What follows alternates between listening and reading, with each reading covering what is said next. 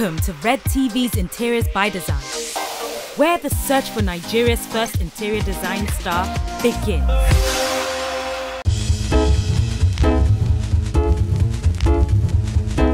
With hundreds of hopefuls at the auditions, do these participants have what it takes? Hello everyone, good morning. My name is Akinola and I will be your host for the duration of this program. I would like to officially welcome you to the reality TV show Interior by Design. Okay, you relax. Ah yes, let's meet our judges. Titi Fawora. She is the glamorous lead interior designer with Inu Designs Limited and the principal host and mentor of the Interiors by Design. A veteran in the industry and one of the pioneers of the design practitioner renaissance, currently emerging across Africa. She brings over a decade of experience with commissions across the globe. As a practicing interior designer in Nigeria, I found that there has been drought of talent and skill in the interior design industry. We deemed it necessary to come up with a show that would help us harness the talent that exists and provide them with a platform to take them to the next level. Vibrant and high-spirited Osaru Alile. This is the first interior design show that's been done in Nigeria. I'm hoping that we get a lot of nice people who are excited about the profession of interior design. Special guest judges including London-based designer Yinka Ilori. There isn't a lot of interior designers in Nigeria, and I think hopefully it will change in the next few years. Creative Omo Anine Modi. I think the actual board is a little bit more interesting than the presentation. Elegant Karen Kashoni. Accessories are the key to any space. Stylish Andrezini. It's about, measurement and precision before you cut your fabric up. Kitchen expert Kunle Dina. I've got loads of surprises if you want to see some more. Industry finest Patrick Kashoni. The first thing is you've got to realize that the client is the one paying. Ambitious Tracy Nwakpa. Did you just write that down? No, it was there. I can see it. And visionary behind Deco and Rainbow Creative Agency in UK and Nigeria, Michael Banjo. Okay, tell us a bit about yourself. Okay, I'm an interior designer. Okay. I'm a student, combination based student. Essay, yes, essay. First, I'm an architect, but apparently I've done a bit of interior design. I'm an interior designer. I like when you say that already. With confidence. Some appeared ready for the ultimate prize. That's some of my interiors, and I did some of the furniture. I made them later on. So all these 3Ds, did you create them yourself? Yes. What software did you use? Sweet Home 3D. Presentation's good from what I can see already. At least seems very together. Others definitely were in the wrong room. So what's your inspiration when you're creating space? Space, most times. Space. The space is your inspiration. You've just taken pictures of yourself, kitchen extract, and you're in all the pictures, I think maybe you don't understand what interior design as a whole is. I understand this is one tiny little midget element of interior design. There were certain contestants that were tested on the spot for additional clarity.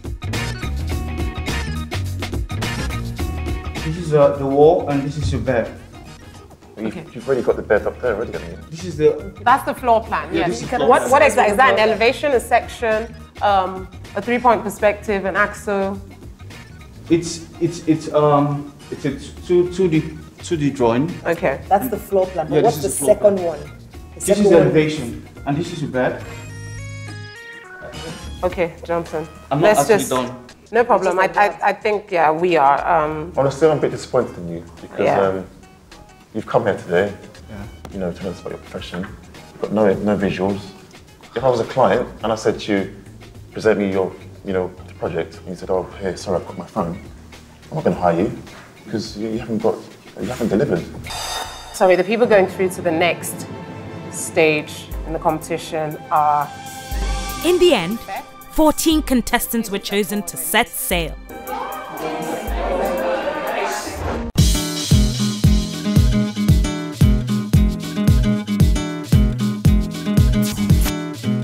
After taking the best 14 of the crop, they were given VIP celebrity treatment with fashion, beauty, and style makeovers. Looking good, guys. So The glitz, the glamour, breathtaking pieces. I know you will like that. And invaluable key lessons learned, proving their skills through a journey filled with twists and turns. A little bird told me about some friction that has been going on amongst a couple of contestants. I'm not going to name names. I heard there was a certain push within a certain young lady, small-shaped young lady. Ife, do you know anything about that? Oluchi seems unhappy. I'm not smiling.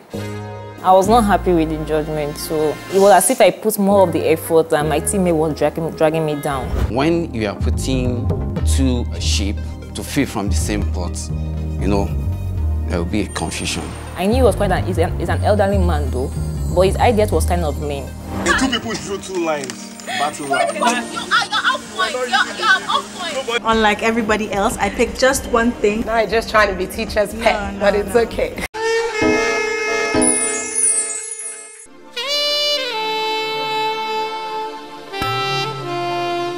Every task, from the stylish ambience at the Angelica store to a tactful poof challenge at Andrezini's, a tidal ride to the color challenge at Pop Beach, and yes, a dramatic task as they went back to their roots in the countryside of Epe, Lagos. Some were capable. You're the winners of the challenge, and what you get is immunity from the next challenge. So that doesn't mean you're not going to do well, but it just means you can't be eliminated. For others, it was back to the drawing board.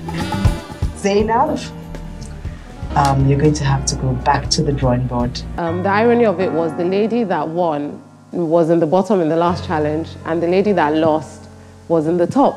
An insightful journey filled with world-class designs, inspiration, and creativity.